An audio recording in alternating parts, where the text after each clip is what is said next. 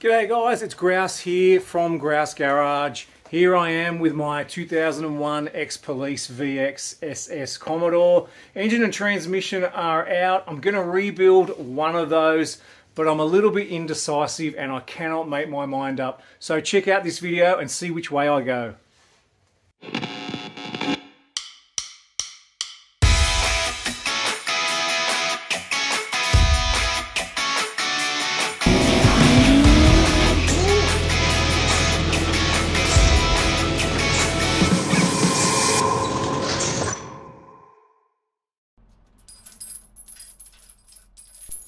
Here we are at part 3 now of this rebuild series. Part 1 was all about the history and background of this car, and part 2 was wrestling with the LS1 and 4L60E to get it out of that engine bay. Here I am separating the two now so that I can make a decision on which one I'm going to rebuild first. Still have not made my mind up at this stage, so let's see what happens.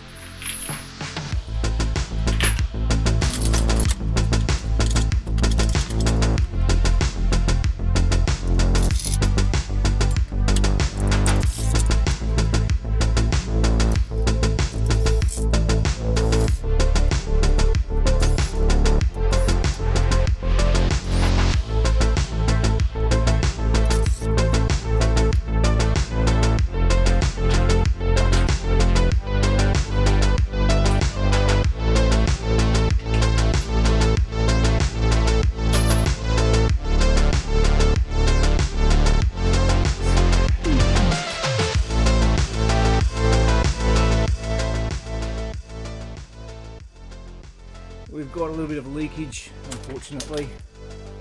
As you can see there, bleeding. It's also taking a piss over here. So I've got a bit of stuff to clean up, which I knew would happen. But anyway, that's what you get when you wrestle with a LS1 and 4L60E, which are now separated.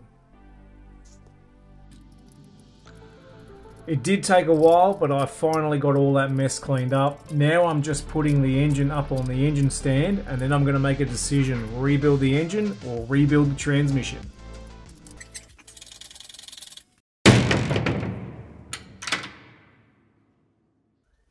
Okay guys, engine is on the stand here in Grouse Garage. The transmission is on a makeshift stand over here, which is a couple of milk crates. And both of these are ready to strip and rebuild. I just need to decide which one to do first. I've actually got a shitload of parts for the LS1 ready to rebuild. I've also got a full transmission rebuild kit ready to go for the transmission, including a big stall converter to go in. I won't be reusing that stocky one there. So I just need to make a decision which one of these to do first. So the only way to decide is to flip a coin, and I'm going to go with heads for the LS1 and I'm going to go with tails for the transmission because that just seems logical, right? So let's flip this coin and see which one we're going to do. You fucker. Oh my god. Check out where this coin's gone. It's gone underneath the bloody car. Oh, where is it? I can't even see it. Oh, there it is. Let's drag it out and have a look. It's heads. After all that, it's heads for the LS1, which means I'm going to start with stripping this. Now, I'm cool with that because I've got a nice big cam, bearings, rings, man, I've got a double row timing chain, I've got heaps of stuff to go into this motor. So let's start stripping it.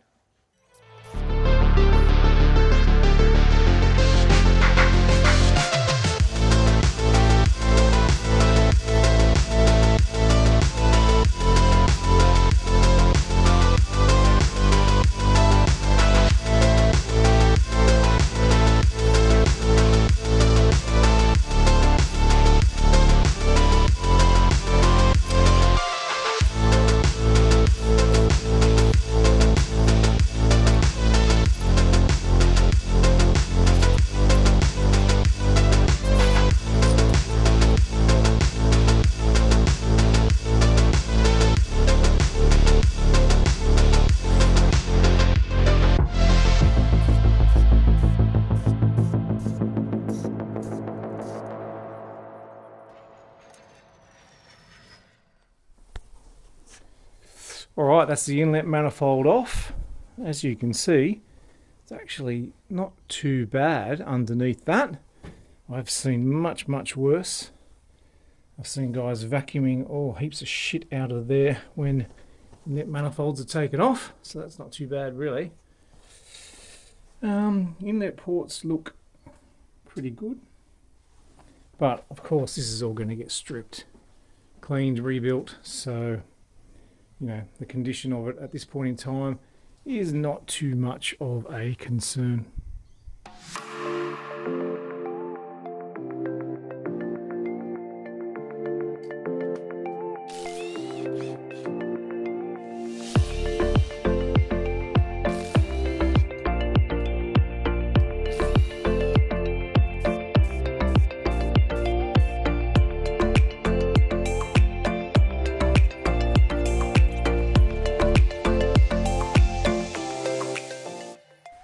Well, I've just taken those seals off and there is a bit of black silicon around there, so on all of them, so that's kind of says to me that this has been off before, because I'm not too sure whether silicon is used from the factory on the inlet seals there.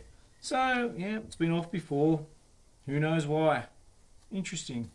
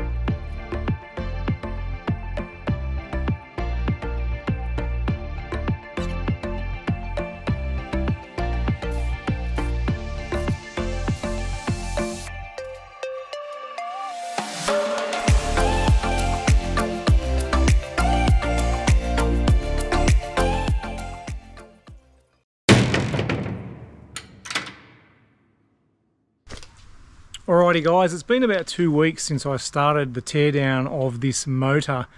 Had a little break in the middle there, had to go somewhere really important, which was the Bathurst 1000.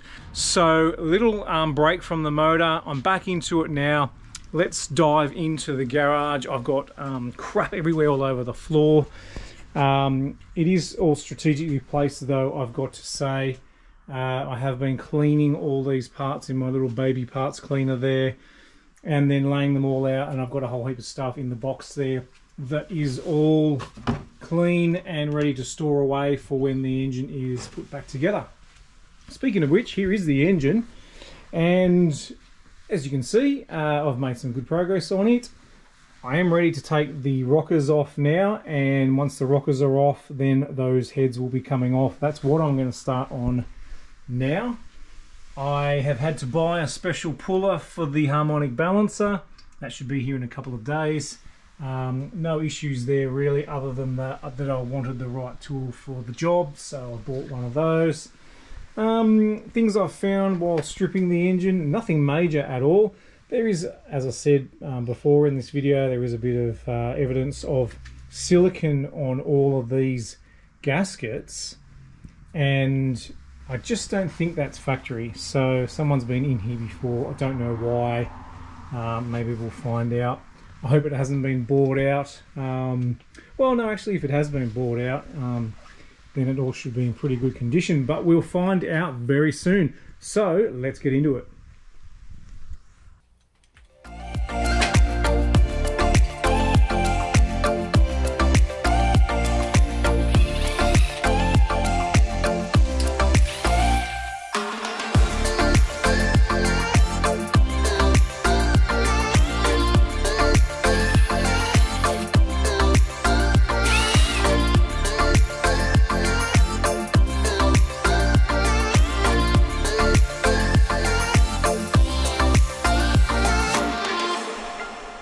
Alright, I've got these heads ready to remove now. I've got to take the head bolts out. There's a series of head bolts, small head ones on the inside here. There's another series of head bolts through the center. They're the large head ones, and then there's also some different bolts here on the outside. So I've got to take all these off, both sides, and then these heads will come off.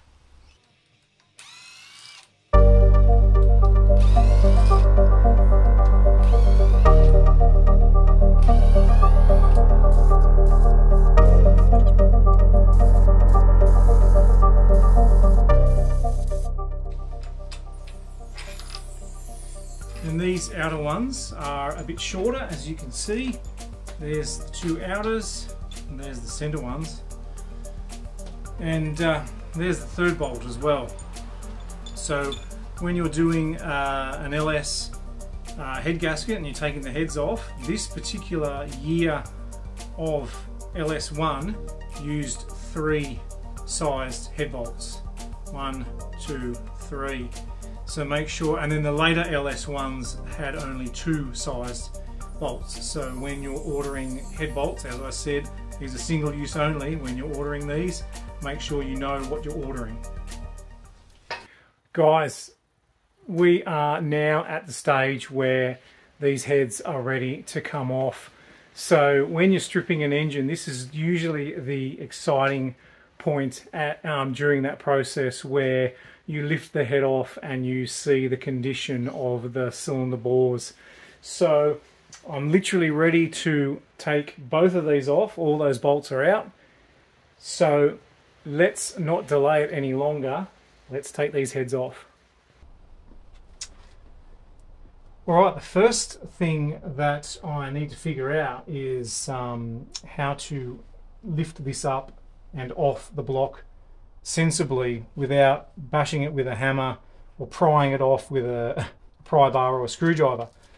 I'm pretty sure somewhere here there are some studs that these locate on and then get torqued down. So it's a matter of lifting them up and away from the block, with keeping that in mind that there are these locating studs there. So I don't think I can just pull on this and it will just come off. It's going to need some sort of encouragement, sensible encouragement. I do have a soft hammer here from my engineering days back at Qantas when I was an aircraft engineer. So I'm just going to give it a light tap and see if I can... see, that's come away now, so I know I can lift that off. So a nice soft hammer, not a hard face hammer. Soft hammer, a few little taps somewhere that's not on a gasket sealing face, and that certainly worked to break that loose. So I'm going to lift that off and we'll have a look inside.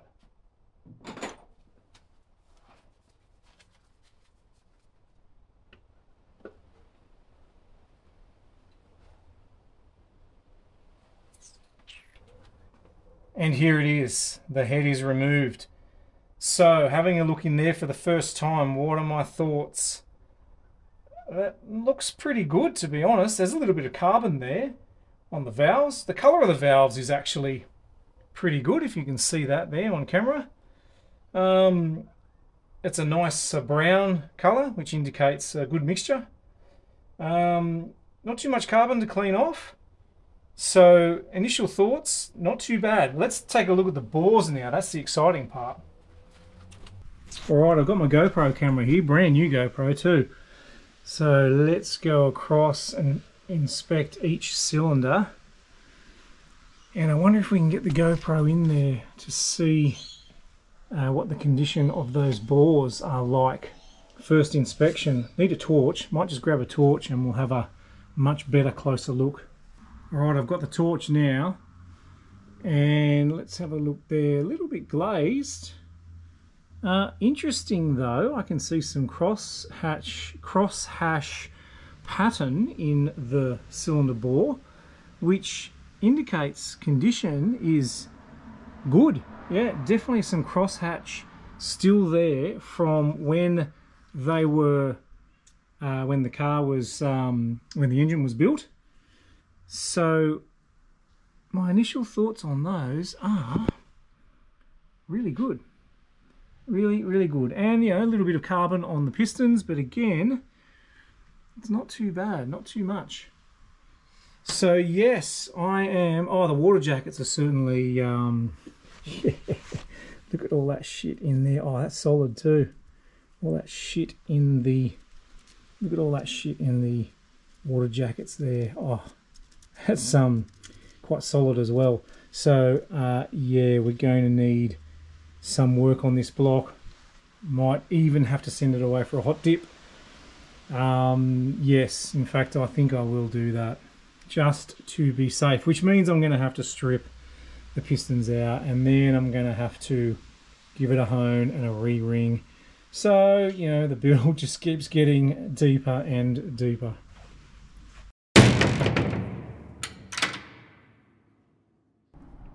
Okay, the last thing I want to do here today before pumping out this video is to pull this harmonic balancer. Now, I had a really hard time getting that bolt out.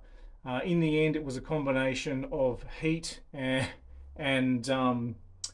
force, basically, and I had to support the motor on the stand, and in the end we got there anyway. So now I've got myself a recommended GM harmonic balancer puller. I didn't want to... I've got another one there, just a standard gear puller. I didn't want to use it on there and bodge it up. I figured for 50 bucks I'll just go and buy the one that is made for this job, and I'm just going to unbox that here now.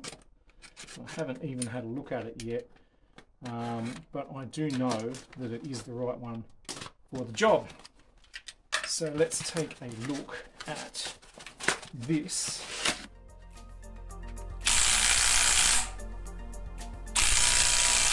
Nope, that is coming off fairly easily. I can see in the back there how far. So no heat, nothing other than the special tool and a bit of grunt.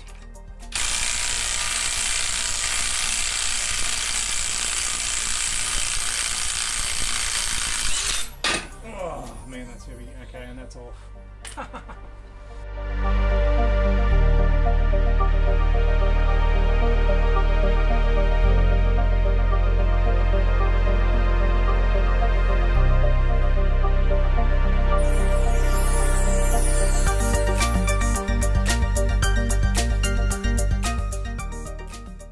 Well guys, that is going to be a wrap for this video. As you can see, I've got the engine on the stand here.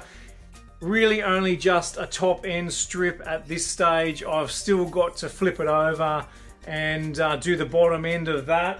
That will be coming up very soon on this channel. Back here on the workbench, here's the cylinder heads off that motor. Now they have cleaned up really, really well. So good, in fact, I'm going to put out a special video on how I clean aluminium cylinder heads and the products that I use. So make sure you subscribe so you can check that one out. Big thanks to all the subscribers that have jumped on board recently. Plenty more content coming out for this engine build, for that transmission build, and let's not forget the car itself back there. So until next time, thanks for watching.